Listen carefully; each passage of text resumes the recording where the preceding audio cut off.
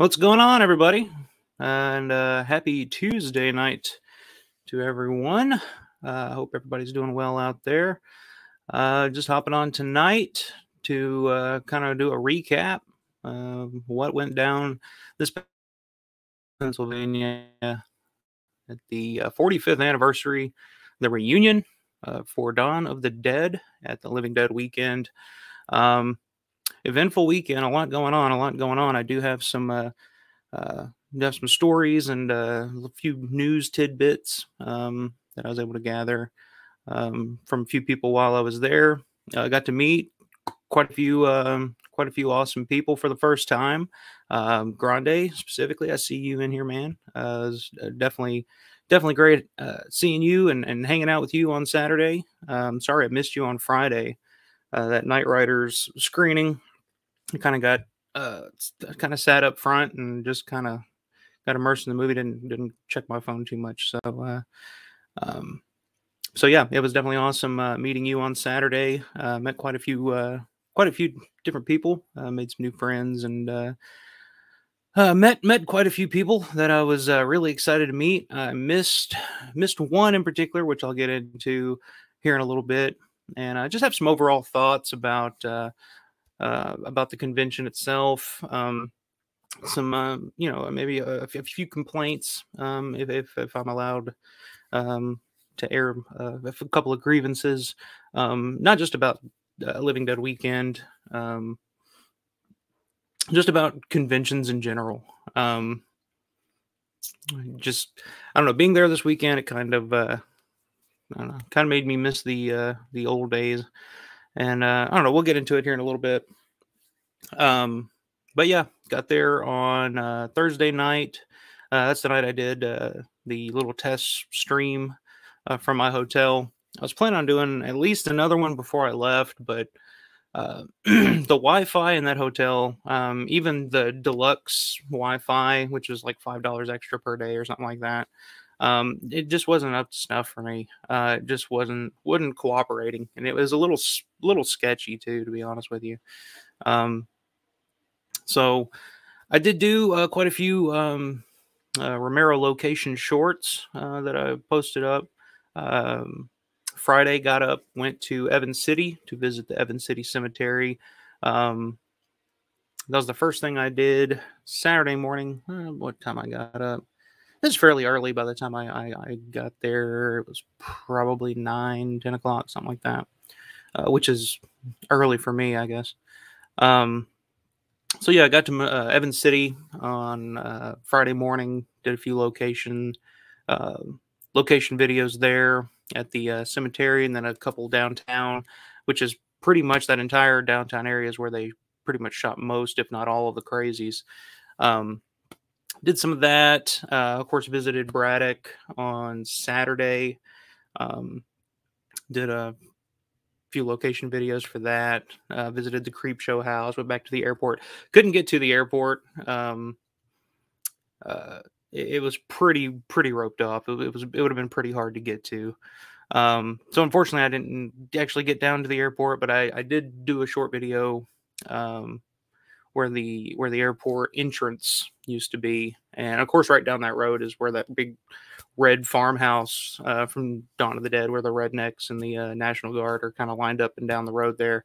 You see that house in the background, and it still pretty much looks exactly the same as it did when that movie came out in 1978, 45 years ago.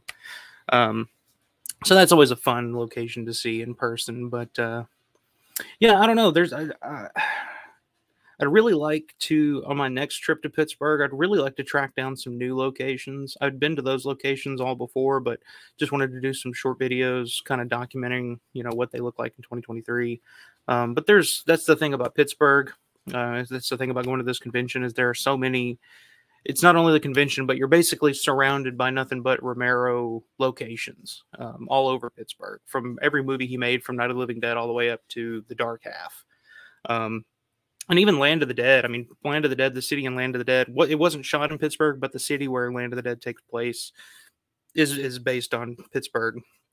So, even just being in Pittsburgh and kind of seeing the layout, it kind of reminds you of Land of the Dead a little bit. So that's pretty cool. So yeah, there's definitely quite a few other locations I'd like to track down at some point. Um, and I think I might do that on my next trip there, whenever that may be. I don't know if it'll be next year or maybe even earlier than that. I'm not sure. But man, it's such a it's such an expensive trip. Especially if you're flying. I decided to just rent a car and drive, but uh, I was looking at just plane tickets. Just flying out of probably Louisville would probably be the closest place that I would fly out of. Just Louisville to Pittsburgh is outrageous. And I'm going to kind of get into more of that here in a little bit about just conventions overall and just how pricey that they've got and how expensive they've gotten. And I mentioned before, if you could easily, if you had the money, you could easily spend a couple $1,000 at these things, especially for somebody like me, who, you know, could easily spend that kind of money at a convention like Living Dead Weekend.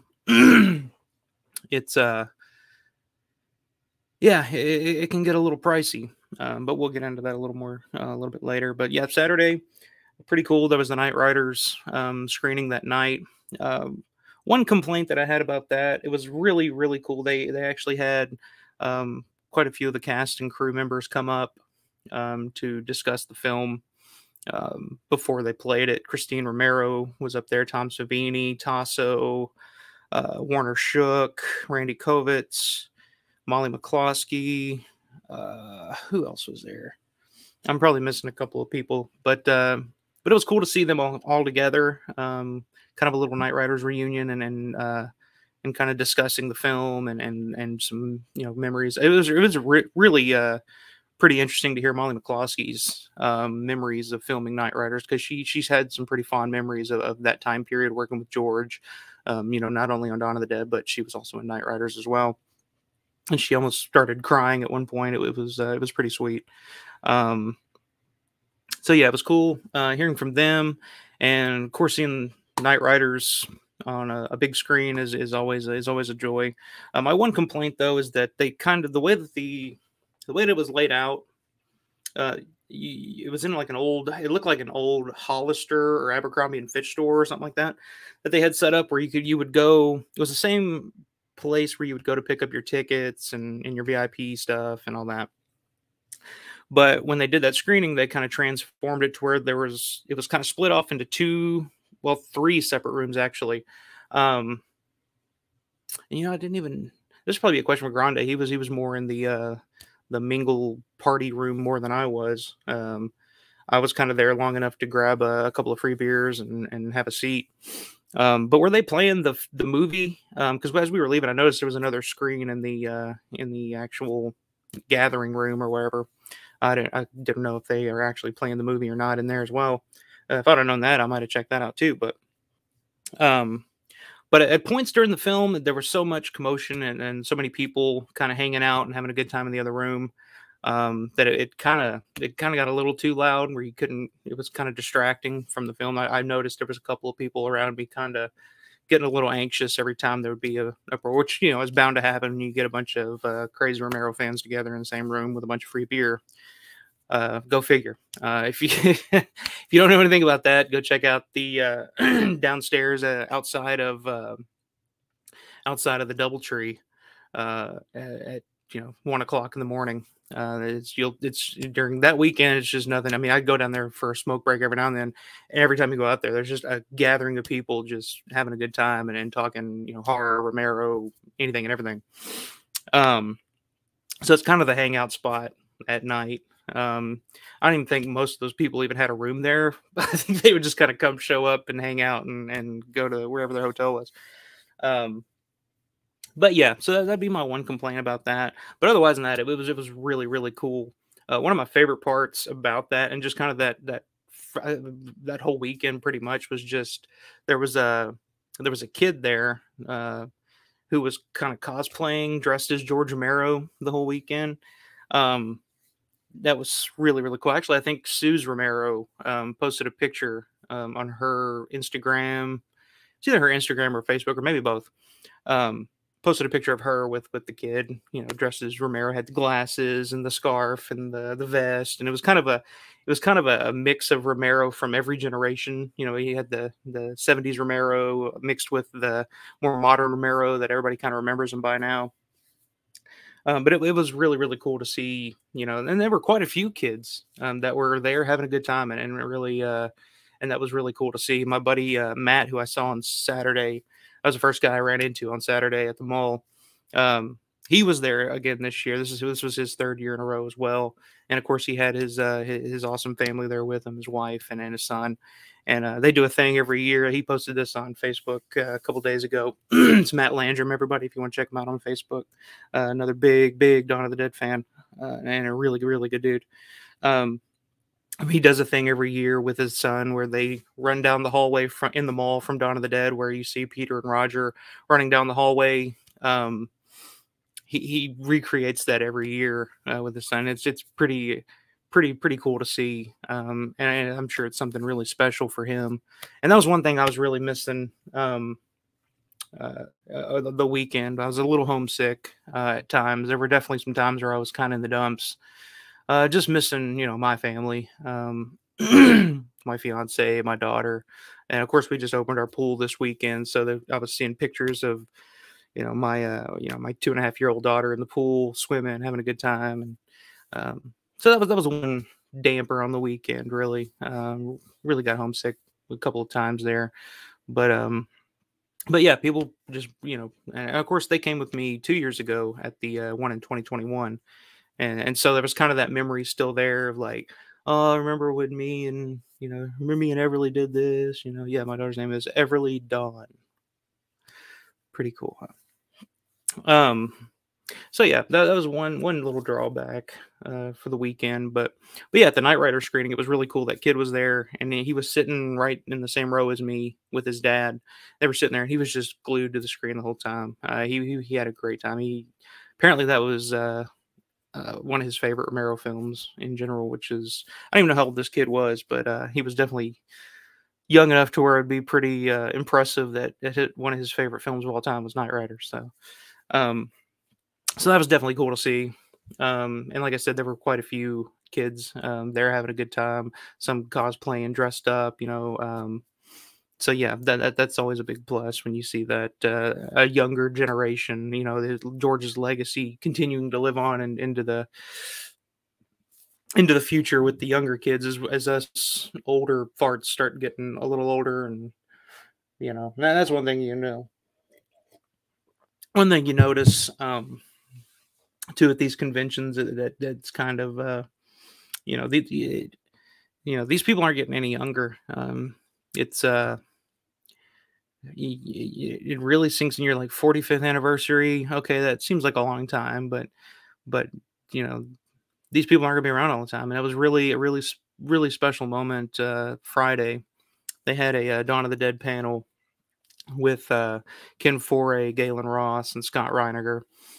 And after the panel, they had everybody that was involved in Dawn of the Dead, cast, crew, everybody that was there that was involved in Dawn of the Dead, all got together. And this is actually on one of my shorts as well, if you want to check it out if you haven't. They had the whole crew there for a big group photo, and it was just really cool to see all of them together again like that. And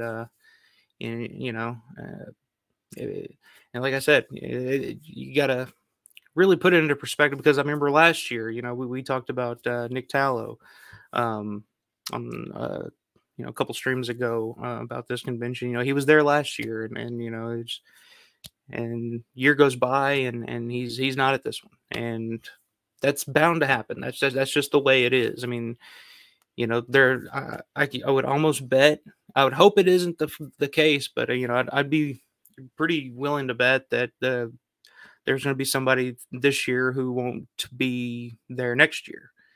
And who knows 5 years from now for the 50th anniversary. I hope, I hope that they all are, but at some point it really sinks in, you just kind of treasure those moments where you get to see these people all together and having a good time and really celebrating the film. And that's the big the big reason I like to go to these conventions, to meet these people, like getting autographs and stuff is cool. It's fine. I have, I've spent quite a few bucks on some autographs this weekend.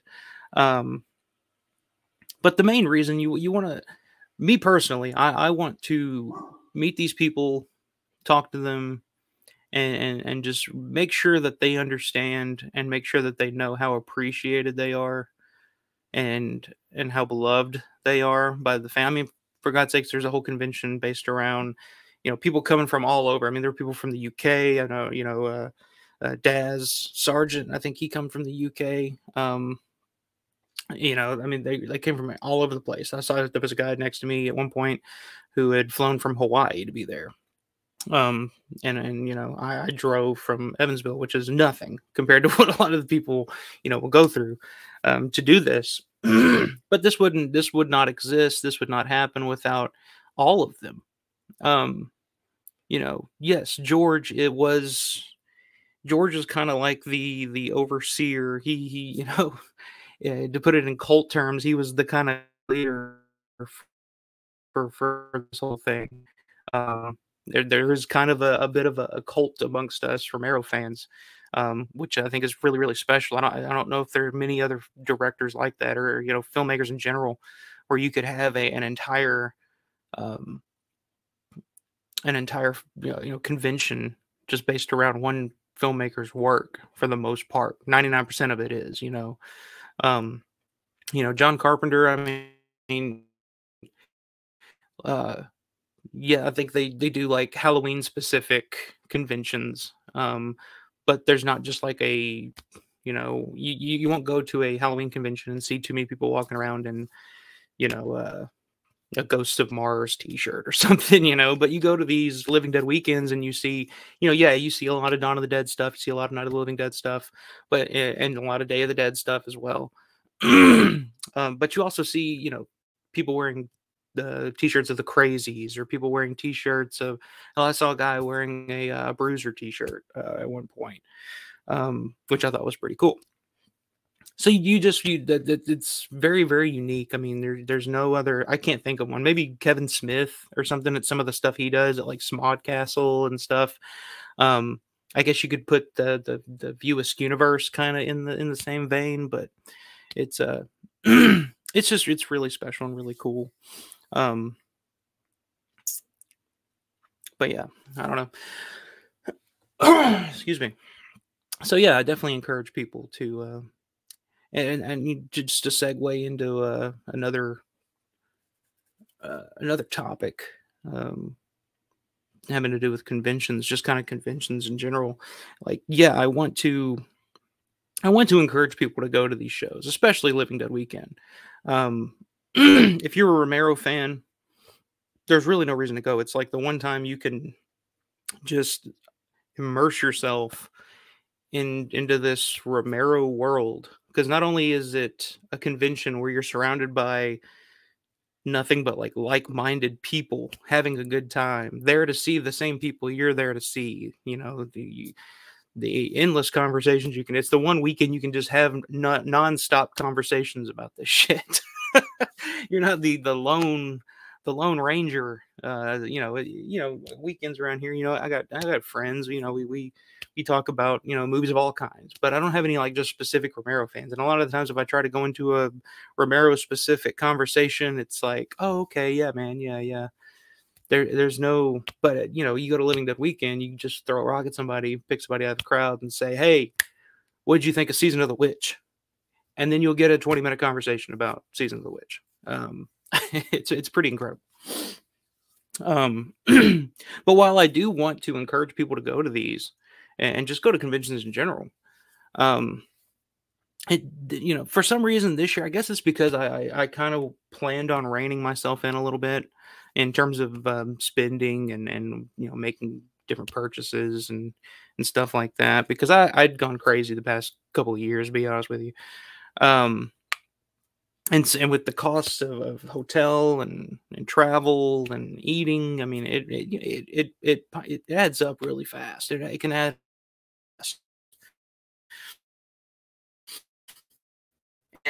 and it really hit me a little bit on Saturday, kind of put me in a mood. Um, not I wasn't depressed really or just down about it, but it was kind of an awakening moment where it was just kind of like, man, these things are really expensive. And Kevin Crease and the Living Dead Museum, they do a fantastic job with Living Dead Weekend. Um, and they work so hard.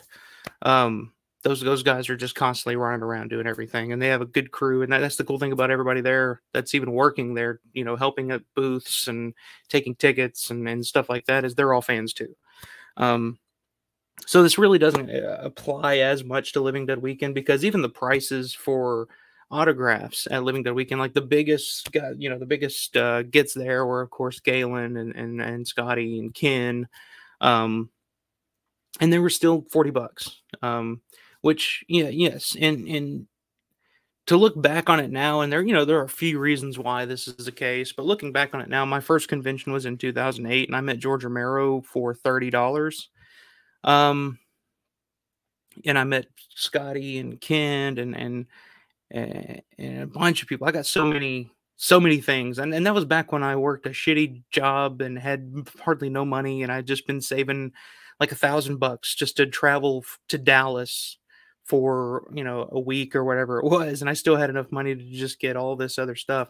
And it's because it was like $10, $15. Maybe Ken was $20 or something like that. And yeah, I understand inflation and stuff like that, but I mean, inflation hasn't gone up that much. The biggest reason to me that I think that the prices have gone up is Walking Dead.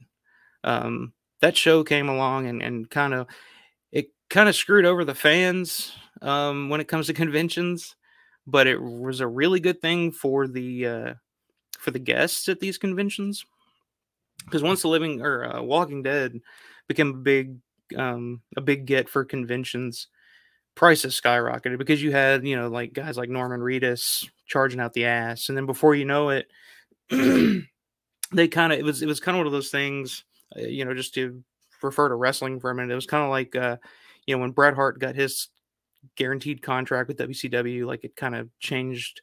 It's like when I guess that's just how it is in any sport, football, basketball, whatever. Somebody gets paid a lot of money, it changes. It changes the floor for people. It's like, well, I was charging $20, but I look over here and I see Robert England is charging $80. I know I'm no Robert England, but I could probably charge 40 if he's charging 80. And I don't know who I am hypothetically, but fucking whoever. But that's another good thing about Living Dead Weekend. It's still cheaper than most. Like if you go to Horror Hound or something like that, and you want to meet, like Robert England or I know the cast from Scream was at the Horror Hound I was at a year and a half ago or something like that. And I think they were $60-$70 a piece, something like that. I don't quite remember, but the prices have just gotten kind of a little outrageous. And now it's really strict, where it's like you have, it's per autograph. Back in 2008, Romero was $30-$40, and he'd sign everything, take a picture. He would sign anything and everything you brought. You buy something off his table, and then you have other stuff for him to sign, and he would sign it. And yeah, like I said, Walking Dead came along, kind of changed the whole pay scale on everything. Everybody else started charging more, and that's just the norm now. It's just kind of how it is. But there were plenty of people at the Living Dead Weekend that were only charging 20. Tom Dubinsky was only charging $10 for an autograph, and I thought that was amazing. I looked at him, I told him, I was like, that's a steal. And he was like, yeah, but I mean, who am I? He's very, very cool, humble guy. He was just just glad to be there, and he was also at the Martin screening on Saturday as well. Just a wealth of knowledge. If I could ever get him on the channel just for an interview, we could probably go for 3 or 4 hours if he would let me. Because any question that I'd have, I feel like he probably has an answer for. But yeah, I think it really hurts the vendors a lot too, because that was one thing I noticed about this as well. Is that there were so many, especially with it being a 45th anniversary of Dawn of the Dead and kind of a reunion. there were so many people that I wanted to get signatures from, and I had multiple things for certain people, and I'm not. That's the thing too is I'm not. I feel a little awkward when I go up to a table and somebody that I really respect and really um, and really like, and you lay something down in front of them, and it's like, hey, can you sign here? I get it. That's why they're there. They're making money, and most of the time they're having a good time. There are a few exceptions, which I'll talk about in a minute. Um, but I still just feel a little awkward. I know Grande shared a story. He met John Amplis over the weekend, and apparently they had a good long conversation. And John Amplis wouldn't take any money. He was just like, "Nah, don't worry about it." So Amplis is always really cool about that, as is Mike Gornick. I had another good conversation with Mike Gornick while I was there, um, specifically about that black and white 2.5 hour Martin cut. Got some really good news on that. Some stuff that I thought was probably the case, but um, Gornick pretty much all but um, you know all but confirmed. That's what I'm thinking of. God Almighty. Um, but yeah, I like I was saying about the vendors. I think it kind of screws them over a little bit, um, because I mean you only have so much money. I mean I can't imagine, there's so many people there that probably had a certain amount of money they could spend, and they had to, I want to get Galen, I want to get Ken, I want to get Christine, I want to get Richard France. But any more than that, I mean, shit, you're looking at over $300. I spent almost 400, and I didn't get nearly anything. I didn't buy anything from any vendors either, um, and I don't like that. There was so much there that I wanted to. So many good vendors. There was, of course, Doodles of the Dead, Dan Lowry. I mean, his table is just I could stand there and look at that shit forever because he's just got just all kinds of Romero collectibles and Romero artwork and Blu-rays, DVDs, anything and everything. And I could spend $1,000 just at his table alone. But man, after a while, it just starts adding up, and just gotta think. I think what I'm gonna do from now on, because I've pretty much, I've pretty much gotten every signature that I kind of want at this point. I mean, of course, there's a few exceptions. I mean, David Emge, if he ever was able, which I pretty much talking to Dan at Doodles of the Dead booth this year, he was looking at a David Emge autograph that he had for sale, and we're just talking about whether or not he would ever do one again, and it's like a 99.9% chance that he will never be able to do another convention or anything ever again. He's kind of in assisted living, I believe. His health doctors will not let him travel. Is pretty much what we've heard. So I don't think that'll ever be the case. But I think next year, if I go next year, it's going to be mostly for the vendors. There's so much there to look at, check out. There's so much I mean, God, Bob Michelucci's table. He had so much cool shit. J.R. Bookwalter, his table, he had so much good shit. George Dimick, he had a lot of really, really cool shit. And there's just so much but you gotta pick and choose where you're spending your money. So I can't imagine people that are just, really, really on a budget trying to decide whether you want to buy something from this vendor or you want to go get Renee Banks's autograph or something, it's tough. It really makes you choose. But I mean, that's just that's the climate we live in now, with these horror conventions. I can't imagine. I mean, when I went to Horror Hound, I really went for like 2 or 3 people, and I ended up buying, I think I got the Suspiria 4K from Synapse. But other than that, and then I still spent a couple $100. But at that convention, I really just went to meet Gornick, Amplis, Daryl Ferrucci was there. There was like a handful of signatures that I wanted, and then that was also where I met Adrian Barbeau and Tom Atkins. So yeah, by the time that whole thing was over, I'd spent $400 or $500 on autographs in general. So it's I get it. That's just the way it is now. But there's a big part of me that really misses just kind of the more free and open. I don't know. Um, but I will say that Living Dead Weekend is definitely of the conventions you could go to in terms of price wise. It's definitely the most cost effective. They're not there bending you over backwards and taking your lunch money. Um, so that was good to see. But seeing like, oh damn, Galen's only charging 40, kind of reminds you, it's just like, oh, only 40. That's a good price for now. But I don't know, 10 years ago or so, it would have been a completely different story. But yeah, got Galen's autograph, got Scotty's. I got his on a couple more things. I met him back in 2008, but had a few more things for him. He was really cool. I hope he's doing okay. I saw he was in a wheelchair most of the weekend, so I'm hoping he's okay. See who else. So yeah, I met Christine first Saturday. When first up was Christine Romero. That was a little surreal for me because I've always been a huge admirer of her and her work with George, and she was there right by his side for most of his biggest films, from Martin through Bruiser, pretty much.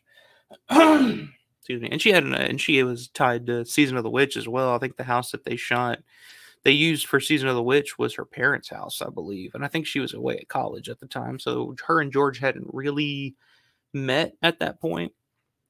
But yeah, her and George went way back.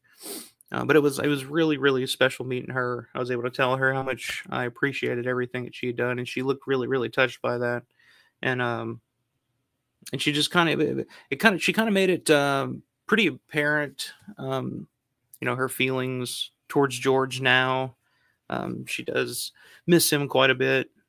She told me that when they were going through their divorce, probably early 2000s. And what the hell was I saying? I got sidetracked again. I'm just trying to go back and relive the moment. So yeah, her and George went through a divorce in the early 2000s, and you can tell she was still really affected by it. Maybe not really. I mean, it's not like weighing her down or anything, but she was like, I was shocked. I wasn't prepared. I didn't see it coming. And it just kind of did. But she was really appreciative and thankful for that. Everybody, she was very thankful that anybody was there to see her. I mean, she was genuinely touched by that. And but we went into she was like, yeah, I always tried to get George to quit smoking and take better care of himself, and he just would never listen. George was always very anti taking care of yourself. And I had to laugh, and I was like, yeah, I can't say anything. I smoke too.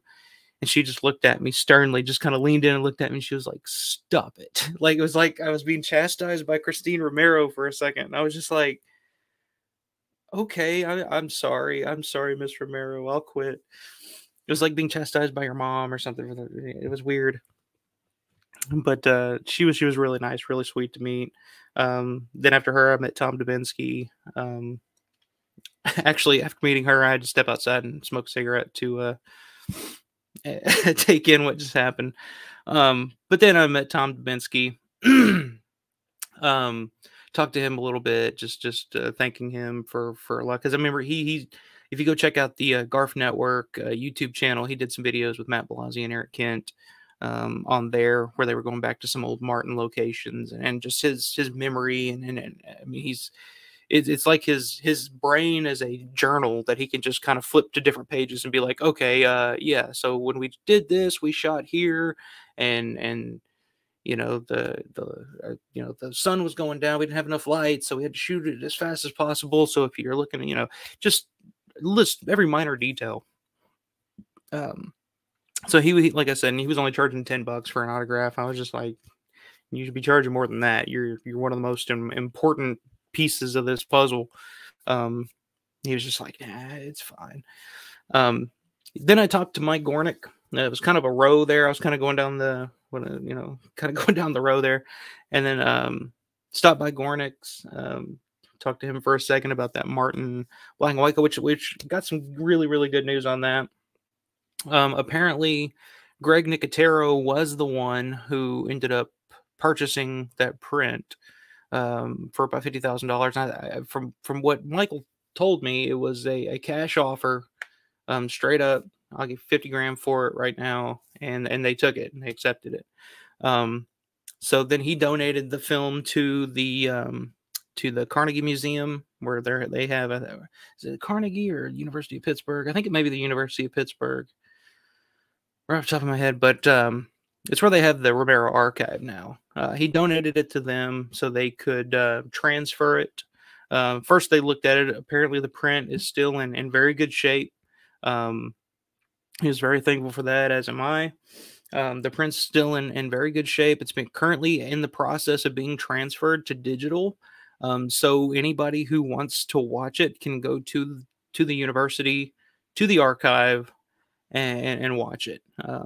So whenever that becomes available, whenever that becomes a thing, I'll probably be taking another trip to Pittsburgh, which I need to do anyway. Which the archive is available for people to visit. You don't have to be a student at the college. You don't have to have anything really.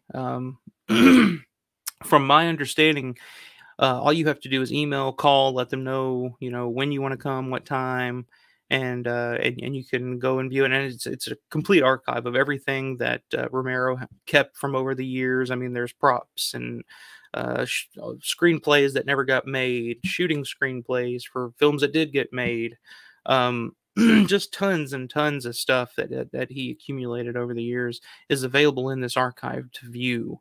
And now that this print of Martin is also going to be included in that, I'm going to have to make a trip just for that reason alone, just to go to that archive and spend the day just looking through shit. And I'm sure if you want to look at all of it, it'd probably take longer than that. So that's fantastic news. In terms of any kind of release or any kind of distribution or public exhibition of the film, I don't think that's in the cards right now.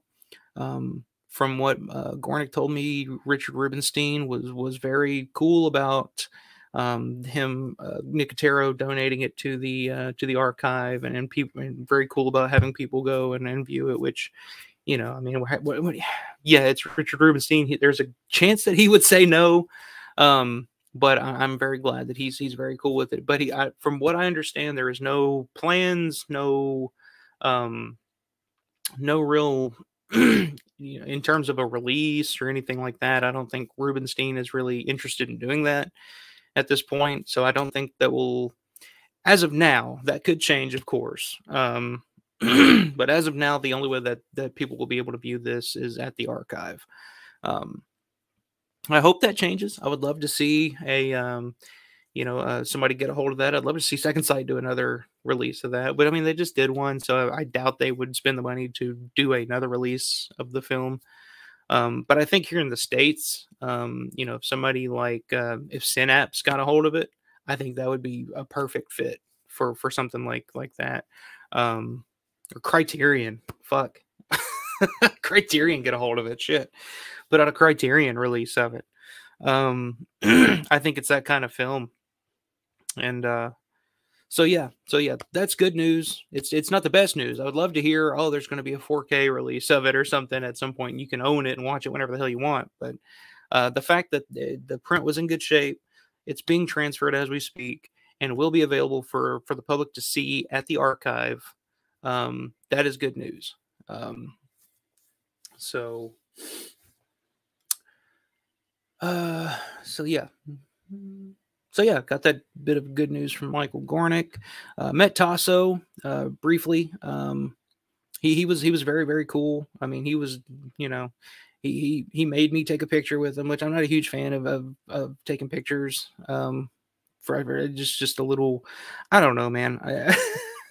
I try not to fanboy out too much at these things. I just, you know, especially with like I was going to mention earlier with Tom Savini. I feel like Tom is such an interesting and complex guy. I heard so many stories over the weekend of people meeting Tom and being disappointed, which is kind of the MO that he's had over the years. I just think, and it's like I've mentioned before. I think on Grande's stream a couple of nights ago. I just think Tom is much cooler if you meet him outside of a convention setting than at a convention setting, because I just feel like there's this thought in his head that, oh, these people are just want me to sign this so they can turn around and sell it on eBay and make money off of it. But I mean, Tom is super cool about it. I mean, I didn't go to his table this year, but I know usually he just charges $20 and he'll sign anything and everything you got. So he's still old school in that way. But I just think he's such a complex guy. I mean, he's truly an artist in the truest sense of the term, artist. He's just such a complex guy that I think he may be just a little uncomfortable with people coming up and kind of talking about how much they enjoy his work, or I don't know. That's just my theory. I just think he's a deep guy in a lot of ways, and you know, some people are just not as outgoing as others. I can definitely identify with that. You know, there are times where I just want to be kind of, just want to crawl up in a ball and hide somewhere. And I think Tom may just be that kind of guy. You know, when he's on stage or doing a Q&A or something like that, I mean, he's fantastic. Or he's doing an interview or, you know, commentaries or stuff like that. But I just think that, you know, face-to-face communication with him, with somebody that he's not, doesn't know, not familiar with, and I can identify with that. It could make you a little uncomfortable sometimes. But he doesn't seem to fucking mind. I mean, he does pretty much any and every convention that asks him to come. So I don't know. It's a weird case, but well, let's see. Met Richard France. He was very, very nice. You could tell he was just, you know, kind of in awe, like, why am I here? Like, just, it was kind of not in a way of like, what am I doing here around these people, but just kind of like, I can't believe it's been 45 years and I'm here signing my autograph for something, for a small role I had 45 years ago. But he was so nice about it. Very personable, little hard of hearing. But other than that, he still looked in very, very good shape. Let's see, who else did I grab over the weekend? Of course, Scott and Galen, both very, very cool. Galen was very personal with everybody that came to her table. Took pictures with pretty much anybody and everybody. The one person that I did not get to meet, and I really regret this now because I was there Friday, but by the time the convention had opened around 2 o'clock, I'd get there probably around 3-4 o'clock. I was pretty fucking beat from just traveling Evans City. Then I went to Mars to look at some Crazy's location. Just kind of doing a little bit of everything that morning. Got up early and the adrenaline was flowing, and I think it was kind of wearing off by about 3 or 4 o'clock. So by the time I got to the mall, I just kind of got there and I was a little nervous. I was kind of having a weird, almost panic attack at times, where it was just kind of like, it was just a lot. It's really overwhelming at first, because you're going in, you're like, well, I'm in the mall. I'm in Monroeville Mall. And there's all these people here that I've always wanted to meet, and there's so much to look at, so much to do, that I was just exhausted and drained by the time Friday afternoon rolled around. I hung out for the three main characters panel. They did the group photo, and then I just kind of walked around, scouted, you know, see where everybody was placed and what the setup looked like. And then I watched about half of the Martin panel that they had on Friday. And then I was just like, well, I'm doing this Night Riders screening tonight, so I'm gonna be up late, and I already feel like I'm gonna pass out on the floor. So went back to the hotel, kind of laid down, took a little nap, kind of recharged the battery so I wouldn't, just be a complete wreck by the time Night Riders came on.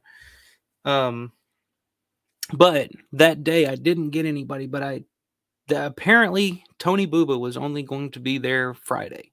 I did not know this going in. I don't know if anybody else did. I don't know if it was just kind of a last minute thing that he had to do. But he was only there Friday, and when I went to find him on Saturday, could not find him anywhere.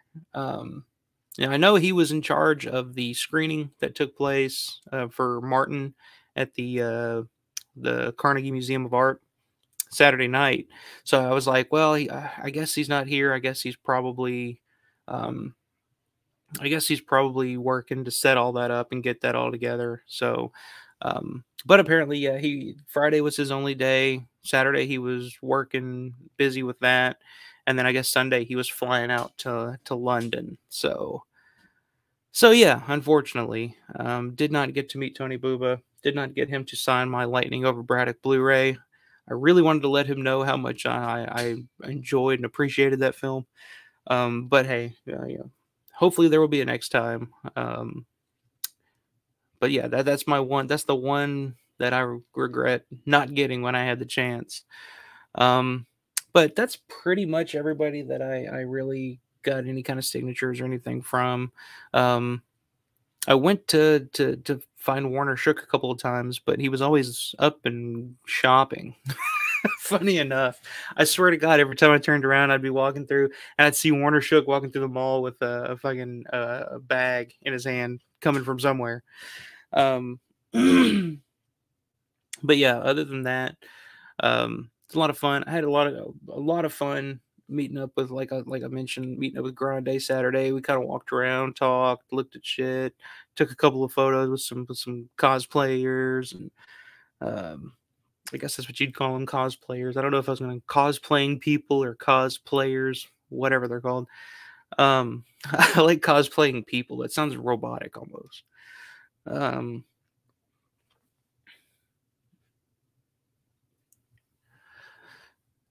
Distractions. What do you want? Pardon me, folks. All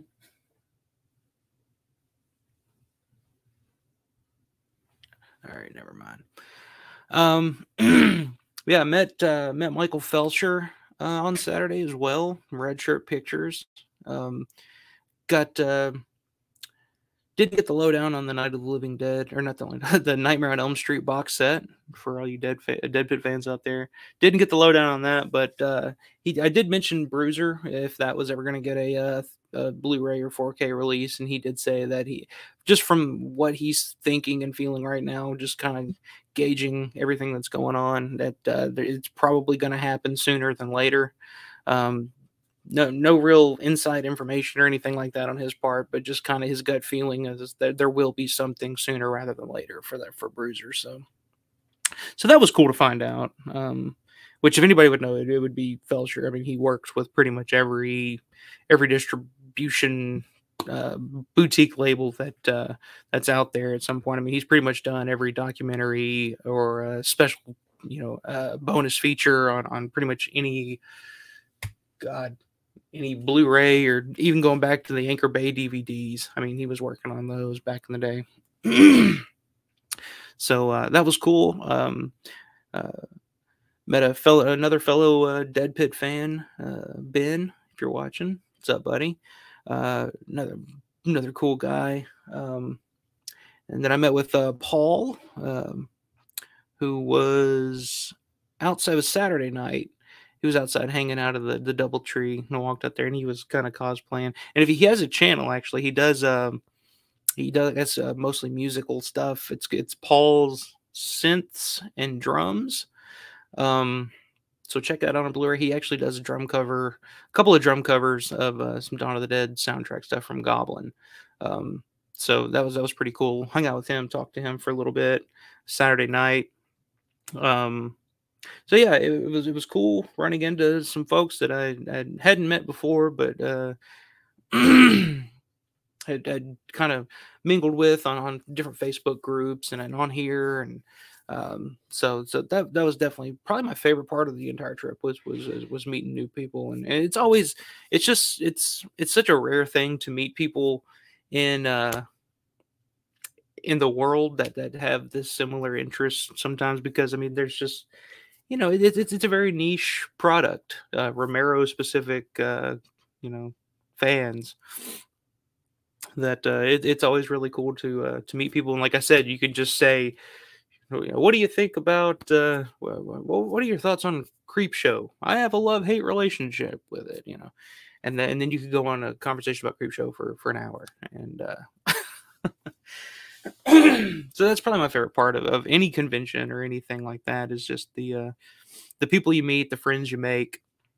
And and of course, like I said, I met my friend Matt at the Living Dead weekend 2 years ago, and when he's been every year that I've gone. So it's always fun running into him and his family, and just seeing what he's up to. And so so yeah, it's just the community, the camaraderie that I think is the best part about it.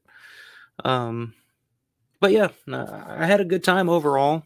Um, Another small complaint that I would have, that I think me and Grande talked about on Saturday, is the panels. The way that the panels are kind of set up, it's kind of hard to hear sometimes, especially for the older guests who may not be as boisterous as Ken Foray or Tom Savini. Um, it's just the way it's set up. I don't know if there's any kind of different layout in terms of like the speakers or anything like that maybe they could switch around in the future, or maybe put it inside an actual storefront like they did with the Night Rider screening. But yeah, at times it is a little hard to hear. Well, especially if you're sitting in the back. If you're up front, you're good. Um, but if you're kind of in the back, it's a little hard to hear at times. It's just the acoustics of the area, because they hold it right there in the court where the clock tower used to be, which is where the Romero bust is now. And so it is a little hard to hear at times, especially for certain people when they're talking. And like I said, it's just the acoustics. It's a wide open spot. It's right there in the mall. There's all kinds of other noises and stuff going on around you, so it can be a little distracting as well. So maybe in the future, I think it would be awesome just kind of have the way that they had the Night Riders room set up. To just kind of, which one plus is that you can just kind of kind of listen in every now and then, even if you're up on the second floor, which is what I did a few times, just kind of stop, take a break, and just kind of listen to what's going on down at the at whatever panel's going on, because there was literally a panel going on at all times throughout the entire convention. So that part is cool. You don't actually have to go anywhere away from the actual convention and everything. But in terms of just being able to hear what's going on, it is a little difficult at times. So I don't know. Maybe they'll figure it out in the future. Maybe they'll do something a little different. I don't really know what else you could do to make it better in that spot, because it is a great spot for panels and stuff like that. Demonstrations. They did a Bob Michelucci squib demonstration. There's a lot of videos online of that right now, so that's really cool too. Um, but I don't know, maybe in the future, maybe move it somewhere where it's a little more audible. Um, like I said, especially for the older guests, because I mean, we're all getting we're all getting older, and it's getting harder to to hear in general. I know it is for me. My hearing is terrible. But so yeah, and then Saturday night went to the Martin screening that they had, and I was really hoping that it was going to be the 2.5 hour cut. They were just going to surprise us and be like, we told you we're playing Martin. Well, we are, but it's this black and white 2.5 hour cut. So surprise! I want everybody to check it out and let us know what you think and blah blah blah. But it wasn't. It was the original version. They actually um, I just put out. Oh, I'm back. What was that? All right, folks. Sorry if I go in and out here, but they played the 4K that Second Sight just put out, and it was an interesting. It was very different than the Knight Rider screening. There was alcohol available, but there were people. It was more of a classier event, I guess you would say. It was outdoors. It was outside at the museum. They had a big screen. Sound was really really good. The setup was really really nice the way they had it. And the mix of the crowd was really really interesting because half of the crowd was Living Dead Weekend uh, people that were there to see Martin. So you had this crew of people coming in with like, you know, the black t-shirts with like severed heads and shit on them or whatnot. And then the other half of the crowd were the art film fans that were there to see a film because they, you know, I guess they go to the school or they teach at the school or they were friends of Tony Booba. And we're just there to watch a film. And so that was one of my favorite things about watching George's films in a theater with other people, is just to kind of pick out people and be like, okay, they've never seen this before. So I'm going to watch them and see how they react to this film and see how it still holds up. And so I'm a people watcher. I can't help it. So people are interesting to me. They really are interesting fucking creatures. So I was watching. There was this 3 or 4 people right there in front of us. It was an older lady and then an older man on her. And I think the guy actually was one of the financiers that helped get Martin made. So I'm guessing he had seen it before at some point, but it had probably been years and years and years ago. But I guess it was his wife next to him, and I don't know if I doubt she had ever seen it. And then next to them were a younger couple, but you could tell they were there just kind of having wine and just taking in a film. This is an art film, a documentary film, and blah blah. So I loved that. I was watching them, and when they show the part where Martin slits the wrist and the blood comes down all over Martin's chest and all that, you could just see them just kind of look at each other like, what the hell are we watching? What is this? And it was interesting though. It was interesting watching. You could tell you could tell it was an interesting experience for those people. Because I think what Tony Booba does is it's kind of a series of films that he kind of curates, where they play something every month.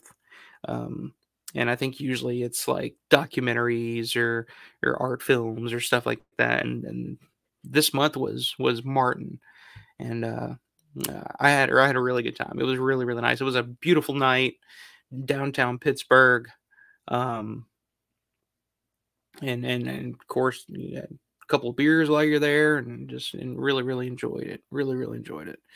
Yep. And like I said, Saturday night, Martin screening, and then came back to the hotel.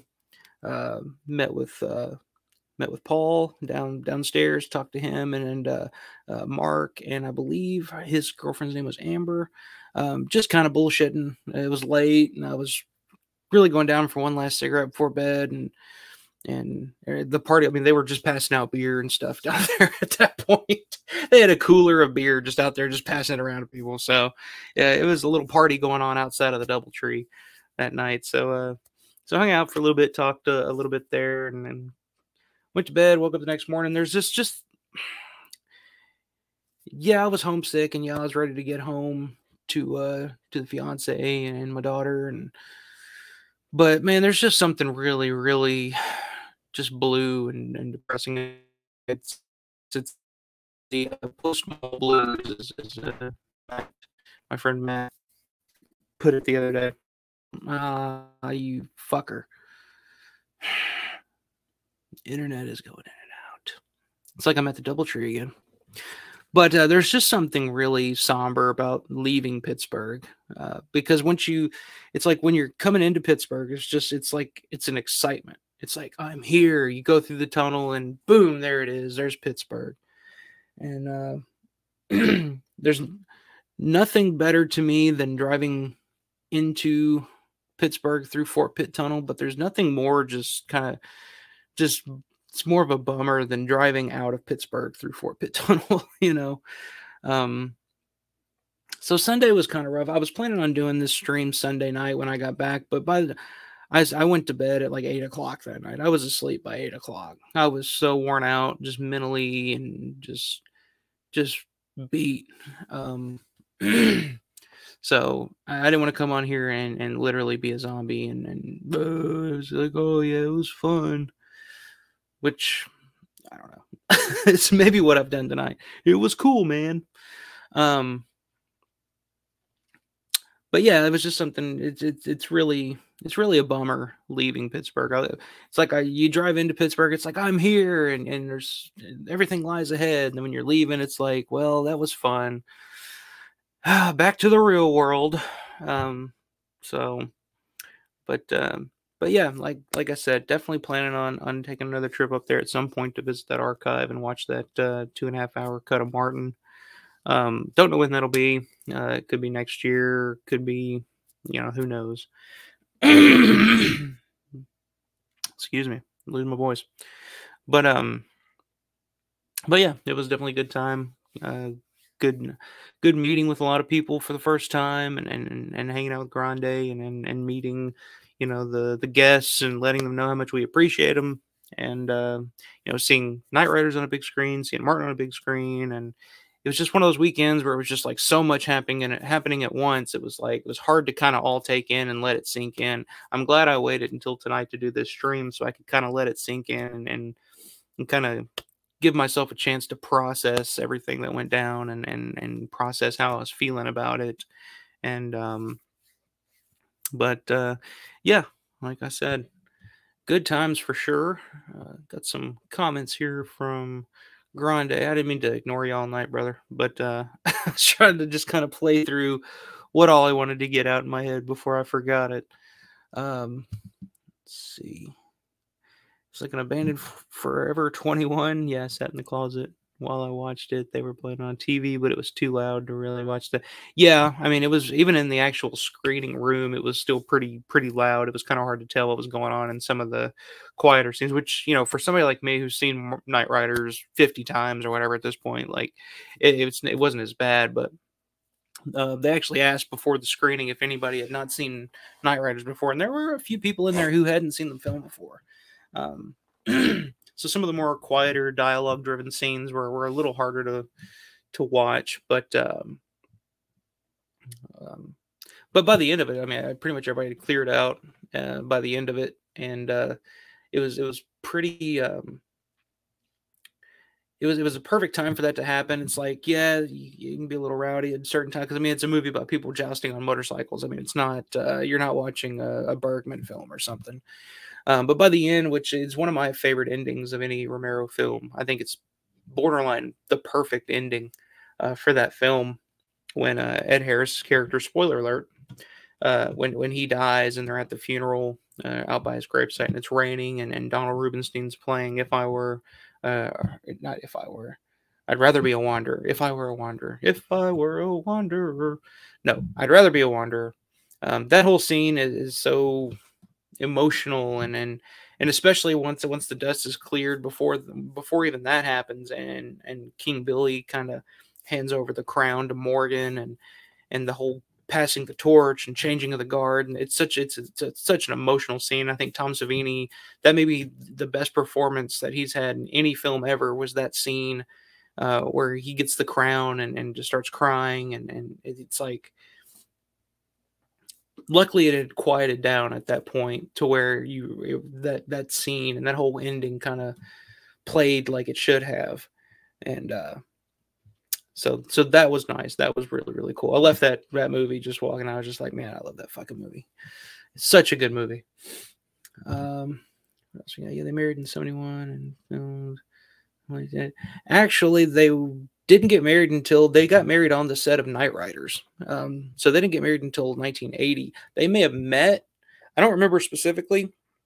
I'm guessing they probably did meet on the set of Season of the Witch because that's where they shot. It was, like I said, Christine's parents' house. So I think they met in 1971, but then they didn't actually get together until Martin. George was still married to his previous wife, Nancy, when they were filming Season of the Witch. And then I think they met on Knight Riders. Christine went through it all in the, not Knight Riders, but Martin. She went through it all on the Martin 4K, the special features on the Blu-ray, the documentary that's on there, which is a fantastic documentary. I did the review of that a couple months ago, and I can't recommend that documentary enough. It's pretty much a full-length documentary on the making of Martin, and she kind of went into the whole story of how they met and all that, and it was right around the time of Martin.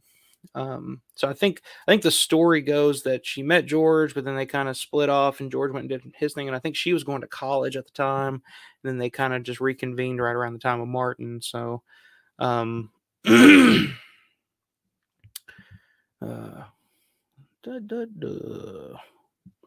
guess you're referring to Savini. I avoided him, didn't want to be disappointed. Yeah, I mean, like I said, Savini is an interesting guy. He's a complex character. He's an artist. It's like I said before, he's one of the special people in this world. He's so creative, and there's so much going on in terms of what he can do. I don't know. The best explanation I can give is that he's just not much of a personable one-on-one people person, I guess. I don't know, but I guess if you're that way, you wouldn't want to do conventions all the time, but he does do conventions pretty friggin' often. So I don't know. Like I said, I've met him quite a few times, and yeah, the first time I met him, it was a disappointment. He shouted me down. I told the story about the Q&A session. It was the first like panel Q&A I'd ever been to. It was him and Nicotero, and they were like, okay, let's get some questions. And me never being to one of these things before and just being nervous as shit because I'm talking to Tom Savini, one of my heroes, and I'm just like, what was it like working with Joe Spinell? Just shouted it out, and he just looked at me and was just like, raise your hand. So now I can say I've been chastised by both Tom Savini and Christine Romero. So I'll take that. But yeah, and that was just like, oh man, Tom just shouted me down. He just shot me down. But I did raise my hand and ask a question. He did answer it. And then when I met him at his table, he was kind of a dick, it seemed like. I don't think it was just me personally that he was just like, oh, you're that guy that just blurted out, that question about Joe Spinell. I just think that's just how he is. I don't think he means anything negative by it. I just think that's just his demeanor. I don't know. It's really hard to tell with some people. But that was the thing, too, about pretty much everybody else at that convention was having a good time and in good spirits and really, really nice. I didn't see anybody. I don't recall seeing anybody just kind of sitting there with their arms crossed, just kind of, yep, I'm here. Somebody gonna come ask me from there. Everybody was it was kind of hard to catch some people because they were always kind of up and around, talking to people, having, doing panels, and so there was always something going on. And yes, I would mark out for a Bruiser Blu-ray as well. I think it would look beautiful on 4K. I think that just the way that film shot, I would love to see a 4K of that. It's owned by Lionsgate. Lionsgate has the rights. I know Lionsgate has worked with Vestron in the past, so it may be a Vestron release, would be my guess. That's what Felcher said at the convention. He would like it to be a Vestron release. Which would be fine with me if they did a Vestron 4K or even a Blu-ray of Bruiser. I think that would be fantastic because Vestron's not very expensive either. They put out, I know when they did they did Silent Night, Deadly Night 3, 4, and 5, a 3-pack. Which, I mean, yeah, it's Silent Night, Deadly Night 3, 4, and 5, so it's not like you're getting fucking the greatest films of all time, but it. That's usually something that if a Vinegar Syndrome or somebody did that, it would be a fucking $60, $70 purchase.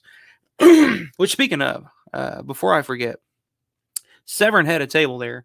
And if you're an Argento fan and you didn't get a hold of one of those 4 Flies on Gray Velvet 4Ks that they just put out because they were sold out, or the window had closed for people to be able to buy them.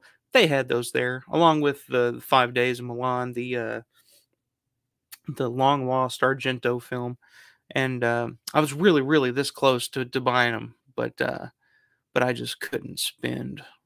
I mean, we're looking at $90, I think, for those. I just couldn't do it. It's ridiculous. But yeah, like Vestron. If a Bruiser came out on Vestron, it'd probably be a $15 Blu-ray, maybe $20 4K. I don't know. So that would be cool. I would like that. I like Vestron's done some good stuff in the past. There were a Shivers release, Cronenberg Shivers. I picked that up when it came out, and I think that was a really, really well done Blu-ray. So I'll take Bruiser. I don't give a fuck who puts it out. Mill Creek could put Bruiser out. I'll buy it, because literally the only release that we've had in the States of Bruiser, other than the VHS, is the DVD. There's been no Blu-ray. There's been no 4K. There's been nothing.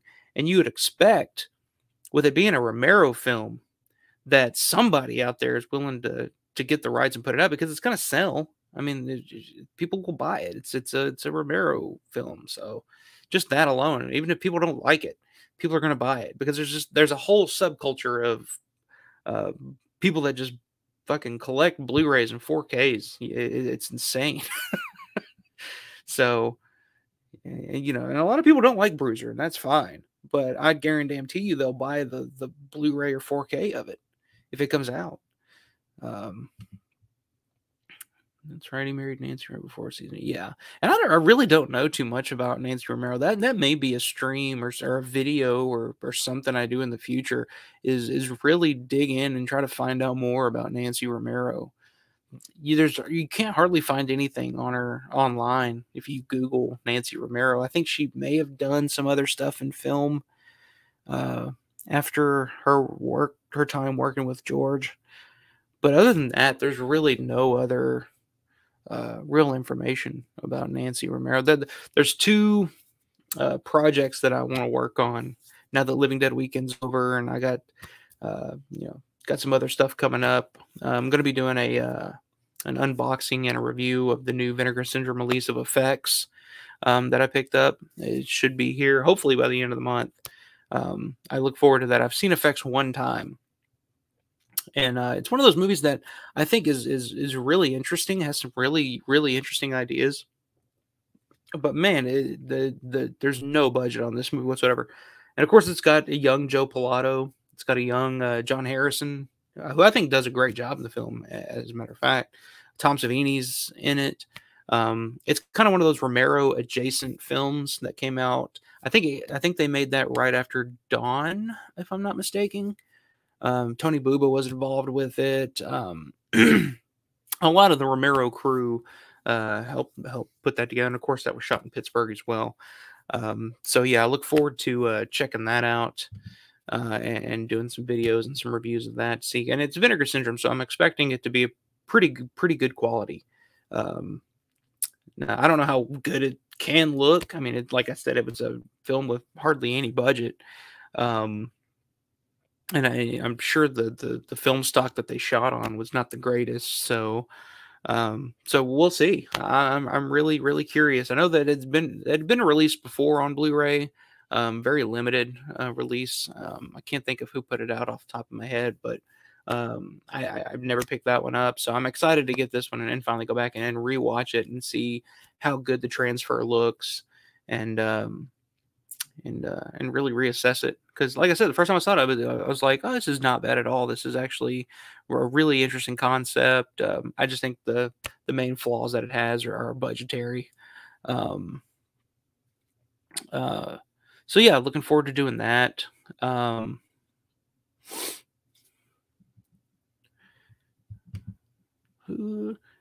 Matt, what's up, brother?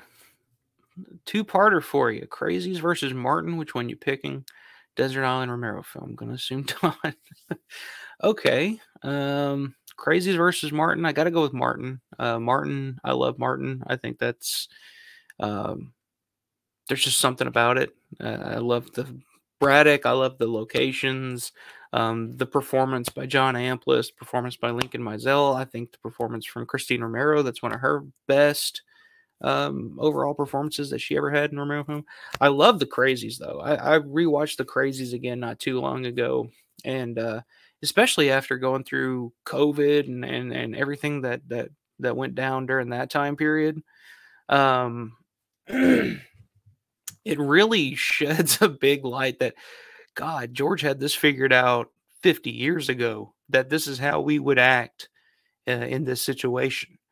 Because in the Crazies, the beauty of the Crazies to me is that you don't know who the hell's actually infected and is actually crazy, or is just crazy from having to deal with the situation that they're put in, the quarantine, the lockdown, to use COVID terminology. Um, it mirrored that COVID time period so perfectly. Um, that you go back and watch it now and you're like, God, this is just spot on. Romero had it figured out before anybody did. Um, but yeah, I love the Crazies. It's one of those. It's definitely up there with some of my favorite Romero films. But for me, Martin, I just think there's so many layers to Martin. There's just the atmosphere, the soundtrack. I love Donald Rubinstein's soundtrack, the performances, I just love Martin. And then Desert Island Romero film. I mean, yeah, it's got to be Dawn. Dawn of the Dead is literally the one film that I can watch at any time and be perfectly fine. Even and there's times where I'll just put it on to be background noise, and then halfway through, I'm just sitting there completely glued to the screen watching it again because I'm discovering something new, or I'm realizing something new, or I'm seeing something new, something in the back, like tiny shit, like shit in the background that I'm just like, I don't know, you just see like, oh, that logo there. And I love there are people out there like that will, you know, pick out the smallest little details of Dawn and be like, oh my God, look, this cigarette brand that they're smoking is this, and they'll go and find it on eBay. And I mean, it's such a special thing about the film in general is the fandom behind it, and just the people's attention to the details and uh, yeah. And especially, when it comes to like performances and stuff like that, I can go back and watch Dawn and pick up on different nuances in the screenplay and the performances of the characters. Like, I've done that a lot here recently, where I've really come to appreciate the performances of Ken Foray and Galen Ross and all those people even more. So yeah, it's definitely 100% Dawn. I can watch Dawn of the Dead and talk about Dawn of the Dead till the fucking cows come home. I would be perfectly fine on. I would not be perfectly fine on a desert island. I'd probably lose my fucking mind. But I would survive a little bit longer than I would have if I didn't have Dawn of the Dead. I could at least just watch that, and it's my happy place. It's where I go to rest my brain and enjoy myself. So, uh, but yeah, man. Hey, good to see you, Matt. I'm glad to see you in here tonight. But yeah, that's pretty much everything. I think, like I said, I've spent the last day or so kind of going through everything in my head, trying to figure out, trying to compartmentalize everything and all my thoughts and feelings for the weekend and just conventions in general. And then, like I said, I was a little homesick. I got a little bummed out just about the just conventions in general now. But at the end of the day, I mean, Living Dead Weekend, if you're a Romero fan, it's the convention to go to. I don't know what they're going to do next year. They usually do a anniversary of some type. I know the year before this year, they did the Night of the Living Dead 90 reunion. The year before that, they did a Day of the Dead and Return of the Living Dead reunion. I don't know what type of reunion they could do next year. We're talking 2024. Romero, when you think about it, I don't think he ever released or did anything in any year that ends in 4 or 9. Or, well, yeah. So it would have to be a weird, like, it would be like the 42nd anniversary of something, you know? Because let's think about it. I mean, you know, Night of the Living Dead was the first film, came out in '68, which, you know, that's this year. That's the 55th year anniversary coming up. I think there's going to be I'm pretty sure they're doing a Living Dead weekend in October for that as well, and up in Evans City. But I mean, 74, Romero didn't do anything in 74 unless they want to do like uh uh which I don't know how they would do it, but an amusement park reunion or something. I don't know. Um so yeah, 74 wouldn't work. 79, I mean, I guess, but I guess the consensus is that Dawn of the Dead came out in 78 originally, which it did in Italy. In the States, I think it didn't come out until early 79, if I'm not mistaken. Um, but we just did the Dawn of the Dead reunion, so you couldn't do that. And then 84, George didn't put anything out. That's kind of in between Creep Show and the Day of the Dead. 89, you think? I mean, I guess. Well, Two Evil Eyes. Was that 89? No, that's 1990, so that wouldn't work. Could do a Two Evil Eyes reunion. 95, George wasn't doing anything. 2000, well, no, so it'd be 94. George still wouldn't do anything. 99, George wasn't doing anything. We could have a 21-year anniversary. Or what? No, fuck, it'd be 26. No way. When did Bruiser come out? 2000, I believe. So it'd be the 24-year anniversary of Bruiser. So I don't know if they're gonna do that either.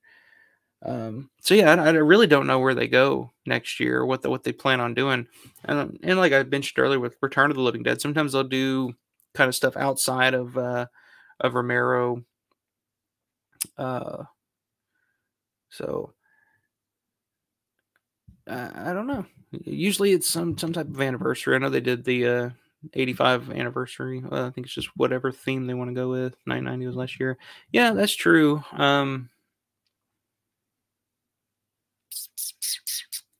Yeah, that is true. I didn't think of that. I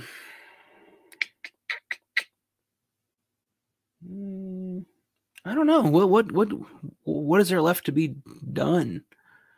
You know, reunion wise. I mean, I would fully expect, because this is also the 50th anniversary of the Crazies. So I'm fully expecting them, if they're going to have the convention up in Evans City, to have some credit. Which, I mean, I guess they just had Richard France here, so I could definitely see them getting Lynn Lowry, bringing her to the Living Dead weekend in Evans City this year.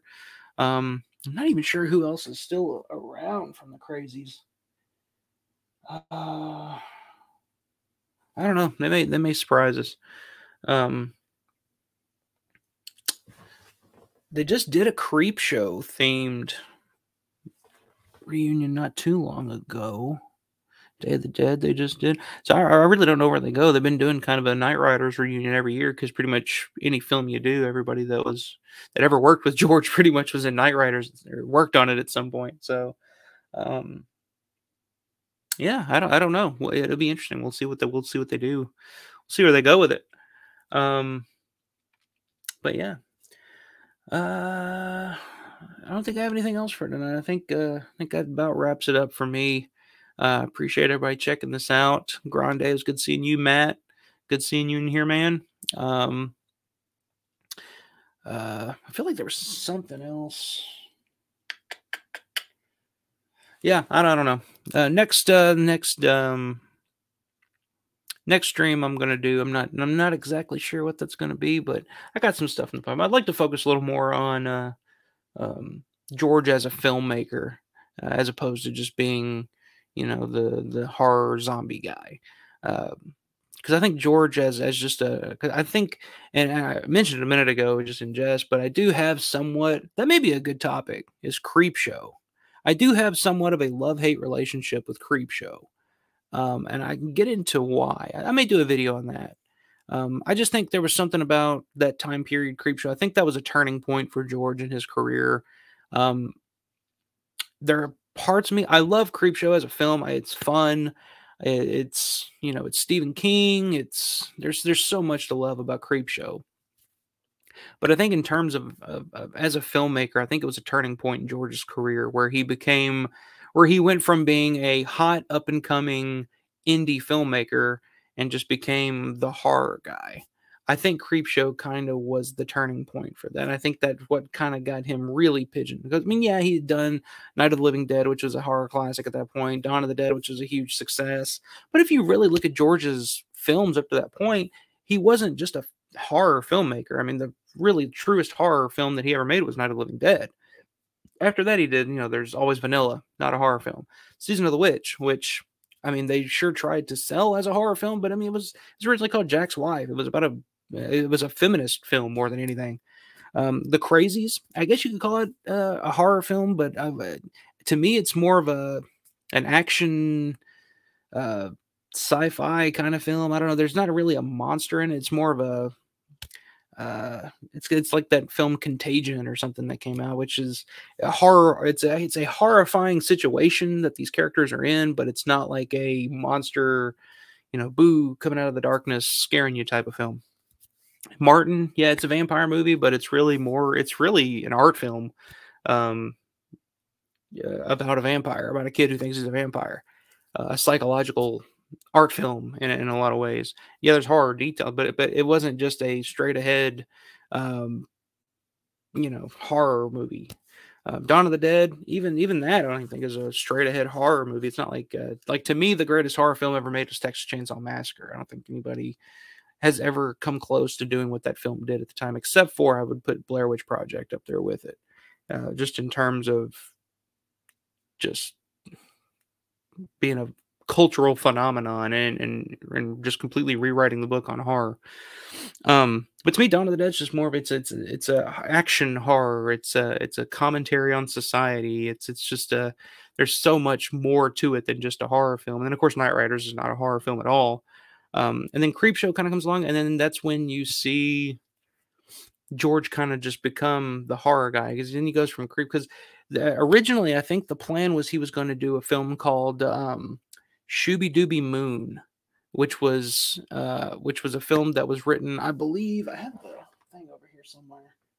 It was written by Richard Ritchie, if I'm not mistaken, but it was more of a sci-fi comedy or something at the time. There's not a lot known about it. I'm very fascinated by the film. That's another one I may want to do more research on and discuss on a future stream. But I just feel like Creepshow was kind of the turning point.